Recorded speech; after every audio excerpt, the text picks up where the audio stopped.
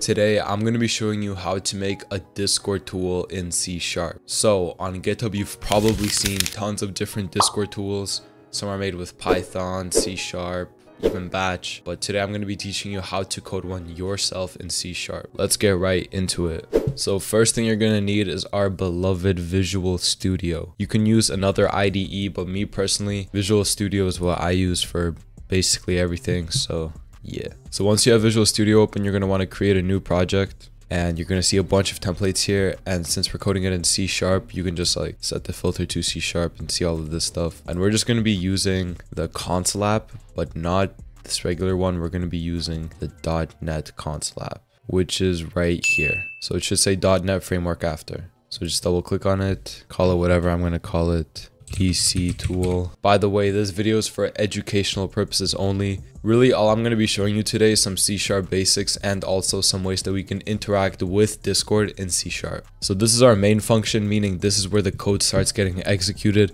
These are all the libraries that we're including. And we actually want to add system.net.http because we're going to be sending web requests and you need this library. So first we're going to start off with the title, because if you just run this, we see that it's just like a command prompt window and that's it. So we're gonna give it a nice name. We're gonna say console.title is equal to DC, right? And also we're gonna add console.read key, and what this is going to do is basically pause before it exits so we can see what's going on. Read key just waits for any key input. And then we want to display our banner, because who makes a Discord tool without a banner? So we're actually going to put that in a separate function. We're going to be using quite a bit of functions today just to keep things neat. So also a good practice. So this is a function right here. This is the main function. And we're going to be creating different functions for different tasks that we want done. So for the banner, we're just going to call it static void banner. So as you know, if you watched my batch tutorial, where I get banners and where most people do is this website. Here, just look up this, then click on this link. And over here, you can just type anything, usually your tool name, and then you choose your font. You can also change your width and height. Meets DC tool. Oh, bro, I'm actually a Zinji. DC tool, because Discord tool. Yeah, there we go. So we can just choose from any of these fonts. The popular ones are here, ANSI Figlet fonts, so you've definitely seen these before. I'm just gonna use 3D ASCII. I like how this looks. So copy it, and then all we have to do is create a write line statement. So console.writeLine. And now we don't just paste it. For the bracket, you wanna put an @ symbol, then press enter twice, and then paste it. Semicolon, of course. So we're just gonna call the function. See what it looks like. Boom, DC tool, DC tool. And below the DC tool, I just want to add like a little, and then like at ebola, man. So that's our banner, and now we're going to make the menu. So the menu usually just lists all the options, and we're just going to make a function for that too. So static void menu. And here you can put in like whatever options you want. So I'm just going to write a few down, but really when it comes to like Discord or whatever you're making a tool for, there's like so many things that you can put down here. Like some of these multi-tools have like 60 different options. So really just put down whatever you want to do. So these three are pretty simple. Oh, it's also good to add a exit one. So number 4, exit. And we might actually want to create a new line before this. So there's a little bit of space between the menu and the banner. So now we need to call menu after banner. Like even now, our main function is looking a lot more clean. Because if we just threw all this code right in here, it would be pretty messy. But over here, it's organized way better. Okay, we got DC tool, boom, boom, boom, boom, boom, all our options. Looking pretty nice. If there was a way to make the window a bit smaller, that would be good. Or actually, I can just move over this a little. And the positioning looks fine, honestly. So now we need to accept user input and process it. So over here, we're going to, there's many ways we can do this. We can actually even use read key because we're only reading one character. Or we can do read line, but then they're going to have to press like 2 and then enter. So it's up to personal preference. But me personally, I kind of want to use read key. You don't need to press enter. It's a lot more quick. Console key info. Give it a name. I'm just going to put like input, and we're going to put it into a variable. So it's a character. And now we actually need to process it. So we can use any sort of conditional statement. We can use if else statements. We can use a switch case. We can use whatever. But in my opinion, for something like this, a switch case would be better. If you don't know the syntax for that, you're going to learn now. So switch and then the variable name, and then we have all our cases. So all our cases are 1, 2, 3, 4. So case 1, and then we're gonna call a function or do something. So for example, we can like exit the program if it was like 4, because that's exit. If it's 1, we're gonna call our function. So now we're gonna make a function for sending the webhook message. Static async void, since we're gonna be using a function that needs to be async because we're gonna be awaiting it. Webhook message. Bam, bam, bam, bam. So the console is gonna be pretty packed. So what we're gonna do is clear the screen. So console.clear, and then we're going to input stuff. So instead of write line, we're going to use console.write because we don't want it to create a new line. We want the input to be at the same line as our output. Webhook URL, and the user is just going to input it like right in front of it. It's going to look nicer. And then we want to save it to a variable. So string webhook is going to be equal to console.readLine, because now we're reading the whole line. We can just copy paste this, and we're going to do the same thing for the message. Call this message, and there we go, we have our variables. Now this is where things may seem a bit confusing, but basically we need to put it into a JSON payload and then create an object for HTTP client and send it in the JSON format. So there's a few ways we can do this.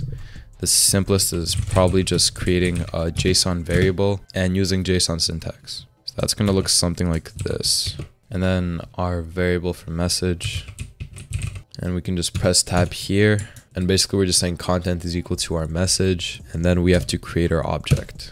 So using HTTP client, yeah, see, it's already, so it's just the variable name, and we're creating an object for HTTP client. We have to create a content variable, new string content, there we go. It already autofills it. Obviously we need to make sure that it's JSON. So, and from here we just send the request. So the object name is client, so client dot post async. Visual Studio basically just wrote this whole thing for me. I just like was pressing tab. We're gonna figure out how to use colors on the banner. So there is a few ways, just like in the batch video. You can change the color of the whole console. You can change each individual line. You can use color codes. Kind of forgot how to use color codes like for this, but there's a few other ways. So we're just gonna do console.foreground color, and over here we just choose like green or whatever color. So let's see what they have. Let's just do like dark cyan, and let's see what that looks like. So everything is dark cyan, looks all right. Another thing that we can do is just reset the color right after. So we just have to do over here, we just put console.reset color.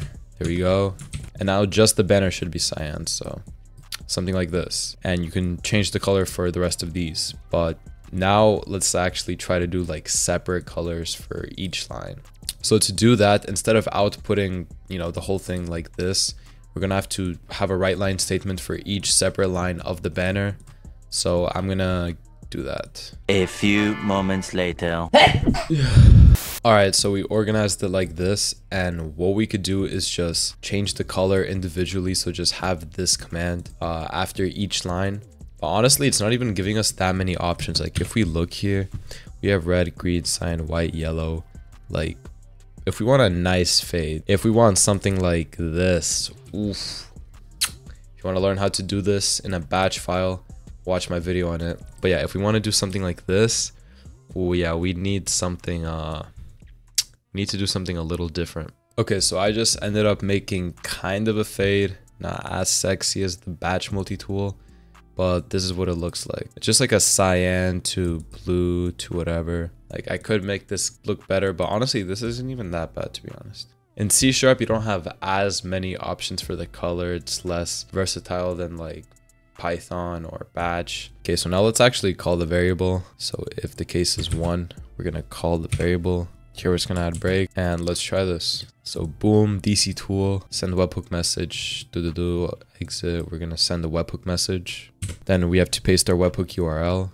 I just created a random ass server, and for the webhook URL, you just want to go into the settings of your channel. Integrations, you can just create a new webhook, Spidey copy it. Another thing that you can do is actually modify the request and give yourself an icon and change the name of the webhook when it sends the message, but that's topic for another video. So yeah, that's the URL right here. Then message, we're just gonna say testing, and it exits, and let's see if it sent the message. So it didn't. We're just gonna await it like normally. We're using the message variable, but we're supposed to be using the JSON variable. Don't know how I missed that.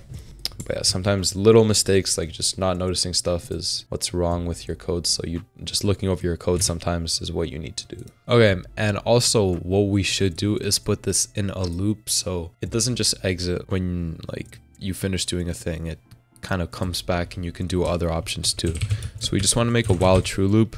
That's basically a loop that's just going to run forever, indefinitely. And we're just going to paste all of this in here. And also whenever it comes back, we're going to clear the screen. So console.clear. So when we break over here, all it's going to do is go back to the loop and we start with a banner and everything. So here, the title we should move outside. Let's give this a shot.